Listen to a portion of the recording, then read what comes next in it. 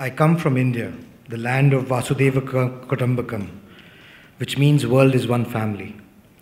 To this conference dedicated to global peace, organized under the leadership of Dr. Preston Moon, who told us of almost an ancient Korean wisdom embodied in the concept of Hong Kik Ingan. India as a representative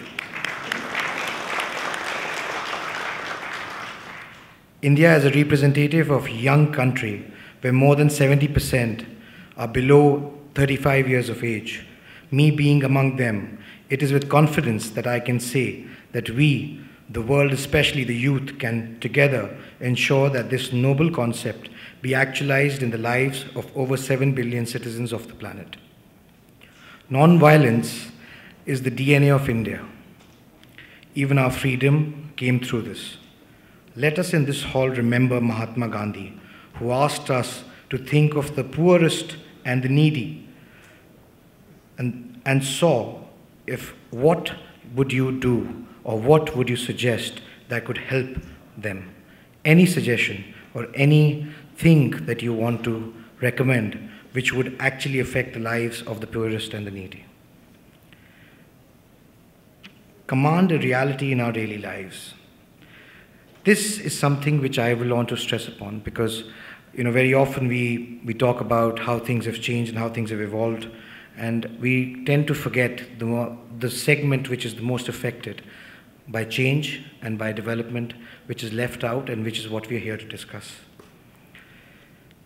A country of 1.2 billion people and of the largest digital revolution in the world, the impact of technology and empowerment of people through this revolution is truly remarkable. Its impact is multifold, which affects the richest to the poorest in the country. It allows people to realize their true potential and power, especially in a developing country where a considerable part of the population is still illiterate, but is becoming aware. Awareness is the first step and the most important step towards transparency, peace, growth, and development. I run a media company, and media has a very important role to play in this process, as the power of information moves from the traditional media entities into the hands of people.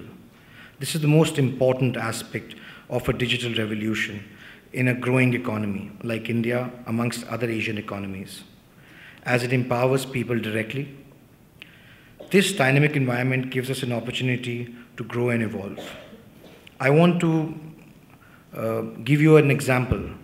With a country with a population of 1.2 billion, with the youngest population base in the world, we are actually at the cusp of a revolution which has not been seen anywhere else. The power of media, the power of technology, when it reaches the hands of the poorest and the furthest from the mainland, it is something which will truly remarkably have an impact which has not been seen before in the world. A fellow speaker just spoke of a boat going up and down the Amazon River, talking about the credit and talking about banking. I want to tell you that we have already undertaken in India the largest cashless economy initiative in the world by demonetizing in this dispensation of the existing government, which has created hundreds and thousands and millions of revenue opportunities for people who had never thought that it was possible for them to make money from means unknown to them. For perhaps they might have not been even aware of how to make money maybe 5 or 10 years ago. Evolution lies at the heart of what we are discussing here today. It is the key to how things will evolve and have a huge impact on peace and development, as the new normal needs to be accepted and understood. It is upon us to engage with this reality so we can have peace and development grow side by side in what is the new normal. For one of the fastest growing economies in the world and the youngest country in the world, I can say the way forward is to accept how the world is changing and move and adapt with it, as the power is going back to the people. And this is the underlying principle of India. This is underlying principle of thought of India, of how it is growing and how it's evolving. I will not take any more time, and I would like to thank you very much and thank Dr. Moon and Global Peace Foundation for providing us with this opportunity at this vantage point in time globally, where the relevance of development and peace is more important today than ever before. Thank you. Thank you very much.